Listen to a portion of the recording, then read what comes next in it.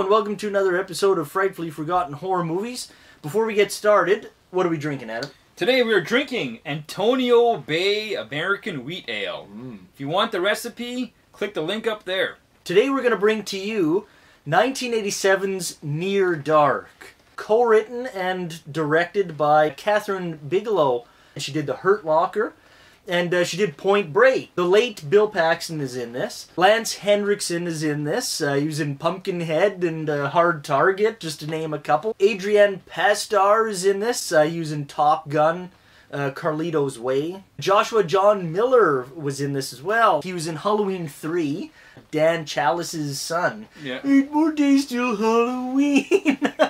He's also in Death Warrant, which is another Van Damme movie. The Sandman. Yeah. It's nothing, man. Just soda pop. You're going to drink soda pop. So Near Dark starts off with the main character, Caleb. Typical country cowboy type guy. He's all in the denim. Got the cowboy hat on, driving the pickup truck. His friend has some giant hat. Like super on the verge of being absurd. 1,000-gallon hats. Caleb runs into this character, May. Instant sparks, right? Tone of this scene is set perfectly by the music, which is by Tangerine Dream. May's very obsessed with the night and the stars, and listen to the night. May realizes how late it is. I gotta get home now. I'll take you home, but you gotta kiss me first. May goes in and bites him on the neck, jumps out of the truck, and takes off. He's wondering what the hell's happened. He's trying to get the truck to start, and it won't start. Decides to walk home, and he starts all smoldering and smoking and turning all black and sooty. Daddy, is that Caleb? What's wrong with him? He looks sick. Looks more than sick. His RV barrels around the corner. Door opens. Take Caleb into the RV and takes off. We get introduced to the characters in the RV, and Severin is hostile off the bat. I'm gonna rip your face off. Jesse says he's one of us now. We'll give him a week. Caleb needs to kill and feed to be able to survive because he is getting ill. Then there's a cool montage where it shows where each member of the clan goes out and gets their prey at night. The little kid, Homer, he fakes that he's hurt on the bike. Then someone comes up and he'll, ah! May and Caleb pretend to be hitchhiking and get picked up by this truck driver. Ever drive a truck before? Come on, baby! Give it to me, baby!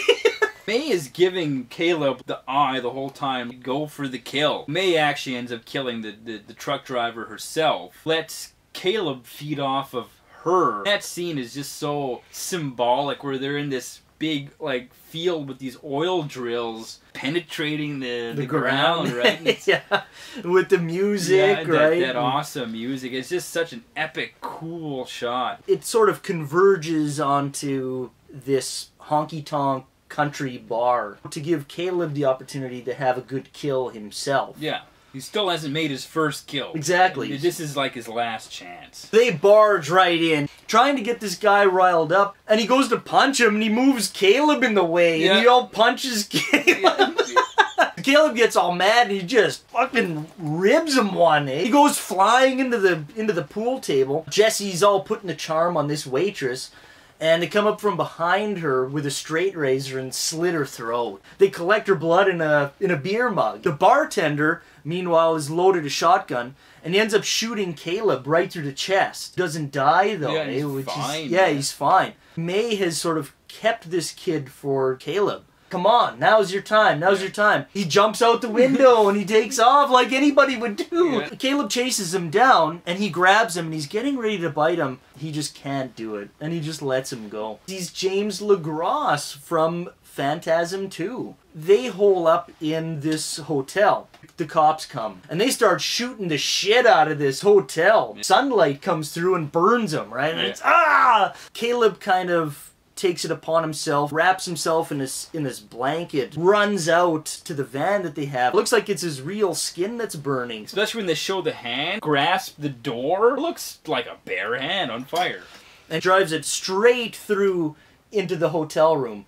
And he rescues everybody. Totally redeemed himself! From here they kind of make their way to another hotel room. Homer sees this little girl. You want to come back to the room there and watch some TV? You get this kind of sense that He's lonely. So Homer brings the little girl back to their hotel room just to watch TV, just for some companionship. So it seems. Yeah, so it seems. You really don't know what his intention is. Caleb comes back to the room there, and he notices, hey, that's my sister, right? And they kind of embrace. Yeah. Caleb's dad breaks through into the hotel room, and he's got a gun. There's a bit of a standoff there, and that's where we're going to stop it. Yeah. Caleb has to choose between his old family or his new family. Yeah. The first thing that I'll mention about Near Dark is that it is a vampire movie that does not use the term vampire once. Yeah, which in is the it? whole movie. There's enough there where you don't need to say vampire. The guy is burning in the sun. They say he needs to kill to live. Yeah. Nowhere in this movie do you see fangs either. It completely turns the whole vampire theme on its head. Yeah. They don't sleep in coffins. They travel during the daytime. Most vampire movies, it'd be cool to be a vampire. That life would be so cool. But in this movie, it's like, nah, this seems pretty shitty. Like, these guys have a real kind of vagabond, awful existence. It doesn't glorify the vampire lifestyle whatsoever. No, not one bit. Sometimes you feel bad. It's like, oh yeah, look at these guys. They look like shit, you know, I feel kind of bad. Then they fucking go on a rampage and just destroy people completely. And then you don't feel bad, you hate them. The music by Tangerine Dream is so fitting for this movie. Yeah. It works so well. Whenever there's a movie with Tangerine Dream music, you know, it's gonna be good, right? The film work is amazing in this movie, which we kind of touched upon with the oil derricks and all that, right? The use of light at nighttime was really cool, right? Yeah. You know, the way they light a lot of the scenes is neat. And also the shootout in the motel there. During the day, when the light's coming in. There's totally aspects that could be bored from Interview with the Vampire. Oh, man, yeah. Like, lots of aspects. Like, Caleb is totally like the character of Louis, who kind of refuses to kill. And Lestat is very much kind of almost like Severin. Heartless. The heartless, brash, will kill someone in a heartbeat to feed. Just getting a kick out of it, too, eh? Yeah. Homer is a lot like Claudia. Yeah. You know, just the kid, right? Who yearns for her own kind, but not necessarily vampire, but just her own age. Yeah. Just somebody else to be with. Bill Paxton's in it. He's in Terminator 1. This guy's a couple cans short of a six-pack. Lance Henriksen's in it. He's in Terminator 1. Jenette Goldstein is in it. She's in Terminator 2. She plays John Connor's stepmom. Do what your mother tells ya. It's not my mother, Todd. Robert Wingley plays the biker guy in Near Dark and the biker guy in Terminator 2. The ooh! Throws him on that stove. Take it! No! Terminator kind of connection with Near Dark. It's neat, yeah. I never realized that until you mentioned that. I was like, holy shit, you're right, yeah. Great 80s vampire movie. Like, it reeks of the 80s. The soundtrack by Tangerine Dream is super 80s. The way the movie is shot, stylistically, it's so 80s. Severin's all punk. Yeah. You well, know, they're all kind of punky looking, right? A little bit, yeah. So if you're a fan of any 80s vampire movie, this movie's kind of not so much as adored as movies like Lost Boys.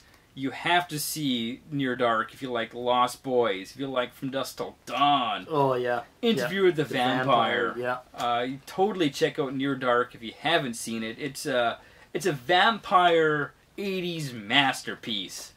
It's a whole melange of things. which takes a vampire concept and just goes, flips it on its back, and is a neat, different take. Yeah.